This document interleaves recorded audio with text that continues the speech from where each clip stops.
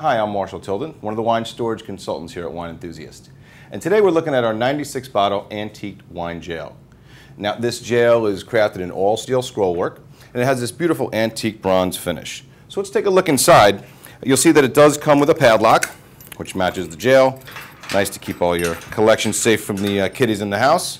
And as we open it up, you see it holds 96 bottles and it really doesn't take up a lot of space.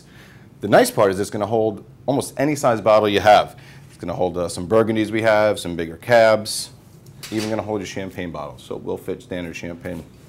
The other nice part is the assembly. This is going to come in 4 panels, the 2 fronts, the 2 sides.